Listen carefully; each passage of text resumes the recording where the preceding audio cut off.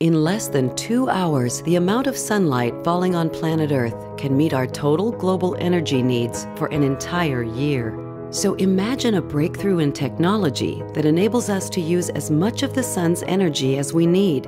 With materials so efficient and cost-effective, we no longer have a reason to burn coal or gas. At the University of Washington, we believe the best prospect for such a breakthrough is in the area of solar energy.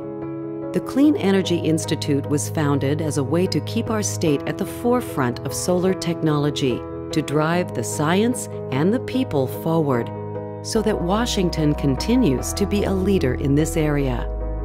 The sun can really power an amazing future economy if we're able to store it and distribute it and get it to the people when they want it, so that when they flip a light switch, that light switch turns on whether it's day or night.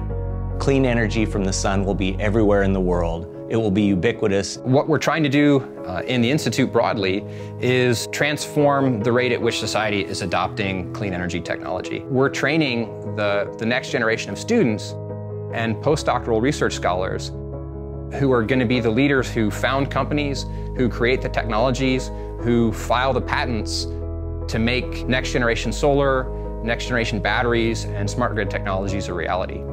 There's a lot of basic science and research and development that goes into technology development, and so you have to lay the groundwork. In my research group, we're developing new types of chemistry to be able to basically print or paint solar cells. So we talk and work with chemists who synthesize different types of molecules. We talk and work with electrical engineers who focus on a lot of the device physics and even larger scale implementation of these things. And we talk and work with physicists who want to understand the very minute details of how a photon of light interacts with the electrons in a material. Semi-transparent solar cell can be integrated as a window in every building. Every high-rise building will have this semi-transparent solar cell sitting there and silently collects light and transform that into electricity and to provide all the application within your building. Solar power is a great thing to work on, but if we're using toxic chemicals, toxic solvents, and also using too much energy to create the device, there's not really much point in making the solar cell. So one of the things that we're trying to do is to develop new chemistries that will allow us to use more environmentally friendly methods and also use less energy. So here's just an example of a flexible type of device that we can use and that you can just carry around. And because it's made of a polymer, the device is flexible and it's a lot more lightweight than what we currently have.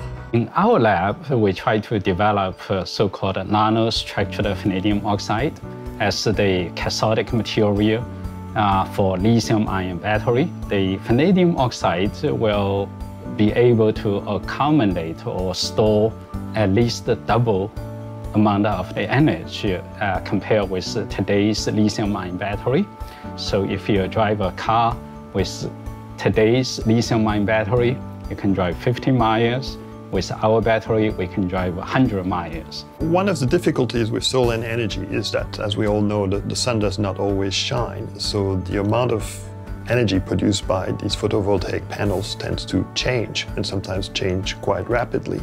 Having a better understanding of how the demand for energy changes over the course of the day and within buildings will help us refine the models that we use to optimize the operation of the grid. The technology we are developing has the potential to cut the price of solar energy in half. We're talking about expanding the penetration of solar energy across the globe such that it's ubiquitous. If you're not making the discoveries today, you won't have the technologies tomorrow. As we plant these seeds, in a decade hence, we'll start reaping the benefits. We'll generate those technologies. We'll train that workforce. We'll transform the clean energy economy. We'll benefit our region and we'll benefit the world.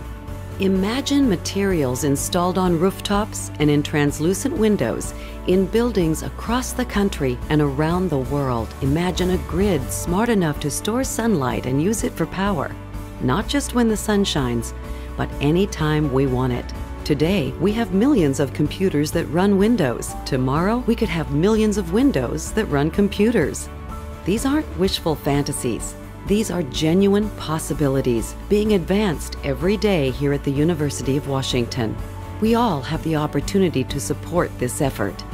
With your help, We can accelerate the development of these technologies. We can prepare a workforce. We can promote policies that will eliminate the impacts of carbon pollution. We can grow an economy grounded in abundant clean energy. We can leave a lasting legacy.